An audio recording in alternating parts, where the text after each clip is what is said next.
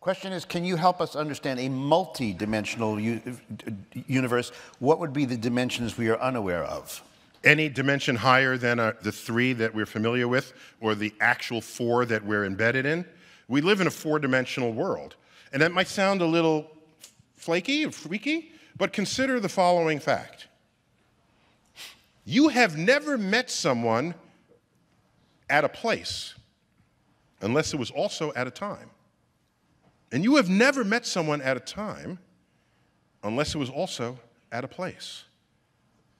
That requires 4 dimensions of coordinates. Wait. What about in a dream? Is the dream happening inside your head? Yes.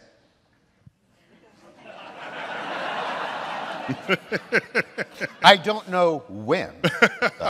So the only point is, we know intuitively that we need 4 dimensions to localize someone to meet up with them. Especially when, well, only 2 dimensions if you don't have tall buildings. You have tall buildings, you need the 3rd dimension. So you don't say, I'll meet you at the 20th floor of, on 721 Park Avenue. What time? Okay? There's a full 4 dimensions going on there. So just I want to convince you we live in a 4-dimensional world for that reason. Okay. It may be that these 4 dimensions are manifest to us, but that in fact we are embedded in a higher dimensional space.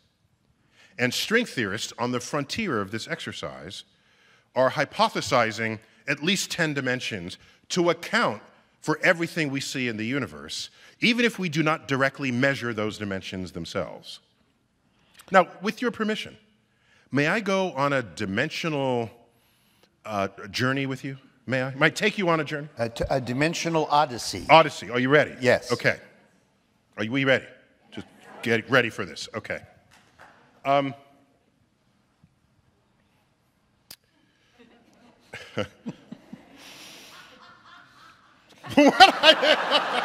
So, I'm at my desk, and the desk is a surface, okay?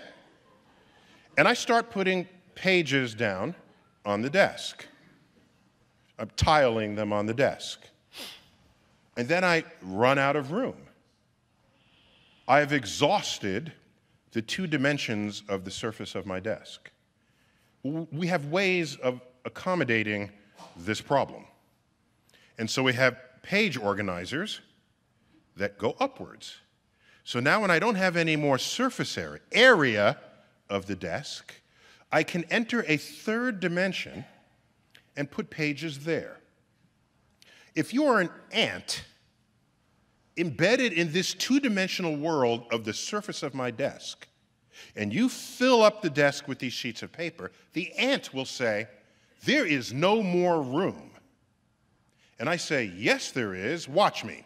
And I take a piece of paper off the desk, put it in the page organizer, and according to the ant that's embedded in the 2 dimensions, that page disappeared. It disappeared into a dimension that ant does not have access to. What a brilliant invention this is. You can put practically an unlimited number of pages, far more pages above the desk than on the desk. So access to a 3rd dimension is an extraordinarily useful storage device for a 2-dimensional creature. Does the ant trust you that what it cannot see is nevertheless there? You have to then talk to it about this extra dimension. And then it will have to just trust you. Yes. Because watch what happens next. I now have my 3-dimensional room, and I'm filling it with boxes. Now I've run out of space to put the boxes. But now a 4-dimensional alien looks at us and says, I got this. Just move it into the 4th dimension. What are you talking about? And the alien comes in, reaches in, takes one of the boxes, and then the box disappears. Disappears. It went into a 4th dimension. And this was captured in the film Monsters, Inc. Did you guys see this film? These are monsters that work in a door factory, and they make these doors, and they open the door, and it is the door of a kid's bedroom or their closet. And they step through, and they're in the kid's closet. And then they scare the kid, because that's their job. They're monsters, okay? This doorway is a portal through the fourth dimension and then back to the third. So imagine a new storage system. We just go to Home Depot and buy a door.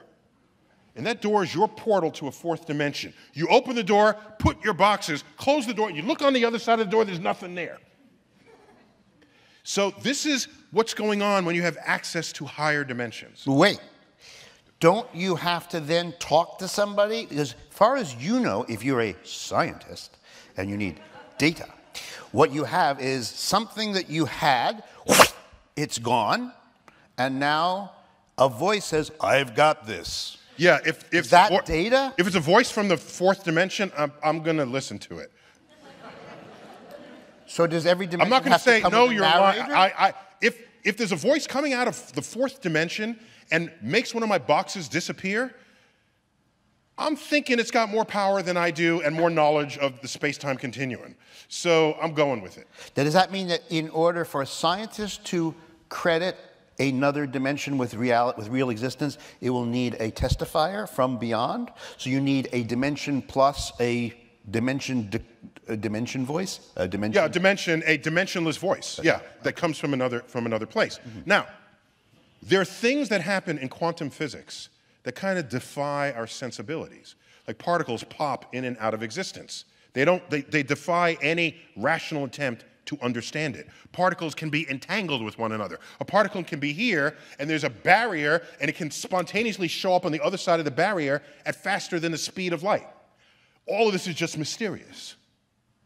Let me ask you, suppose you have a sphere, and I live in a two-dimensional world, and you take this hollow sphere, so it's a shell, and you pass that sphere through my two-dimensional universe.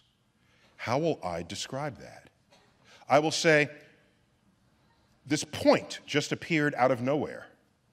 Oops, now it's a circle, a small circle.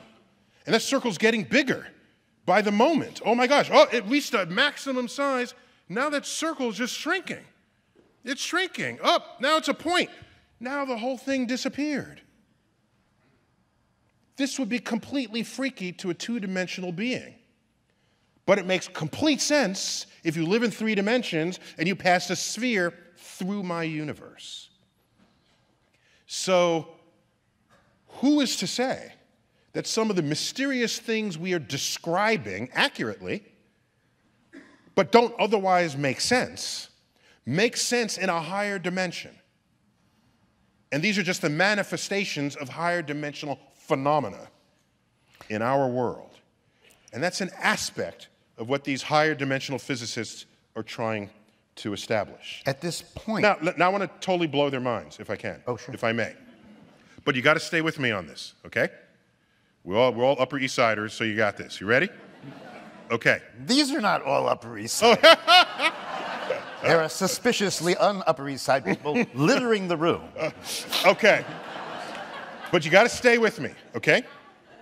A point has no dimensions. There's no height, width, depth, so it has 0 dimensions. A line has 1 dimension, length, okay? A square has 2 dimensions, sort of height and width. A cube has 3 dimensions, height, width, depth. We got this. Now follow me. A line is 1-dimensional, but it's bounded by 2 0-dimensional things. Those are the points. 1 dimension bounded by 2 0-dimensional points. A square is 2 dimensions bounded by 4 1-dimensional sides. A cube is 3 dimensions bounded by 6 two-dimensional sides. So in other words, the dimensions of your sides are going up. Your line is bound by 0-dimensional points. Your square is bound by 2-dimensional lines. I mean, by one-dimensional sides. The cube is bound by 2-dimensional squares. Okay? So we're going up 2, 4, 6.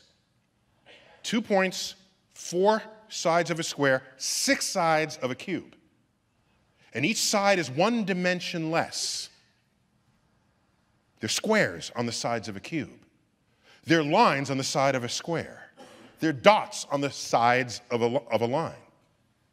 Let's go up to a 4-dimensional cube. A 4-dimensional cube has 8 sides. A regular cube had 6 sides. We're going up by 2. A 4-dimensional cube has 8 sides. And each of those sides is a 3-dimensional cube. 1 dimension down from itself. In the same way, each side of a 3-dimensional cube is a 2-dimensional square. So when you get to 4 dimensions, the sides are 3-dimensional surfaces. And you can take this all the way up. And our brains can't picture what we call a hypercube, in some circles a tesseract. We can't picture a volume bounded by 3-dimensional cubes. What does it even mean? This is because we evolved in the plains of Africa, just not wanting to get eaten by a lion. Our neurosynapses are ill-equipped to do the distance on this. And this is why we invent mathematics that can take us there. Well,